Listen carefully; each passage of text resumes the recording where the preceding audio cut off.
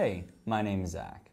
When using Microsoft Publisher, darkening the stroke outline on your text boxes is actually a really easy process. If you're familiar with Photoshop, you're actually going to be able to do this in a couple of clicks. So over here, I don't have anything yet, but we'll insert a text box. So we'll go to Insert and Text Box. We'll click and drag one out. And this is a text box.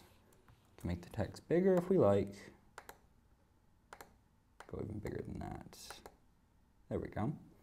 And if we didn't want no outline, all we'd have to do is right-click, Format Text Box, and what we could do is select our line color.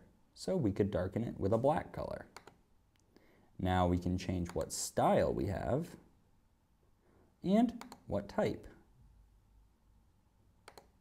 You can also change the weight. So we'll just go up pretty high, like 6.25, sure. And we'll hit OK. And now, as you can see, I've darkened the edges of our text box. My name's Zach. Good luck, and thanks for watching.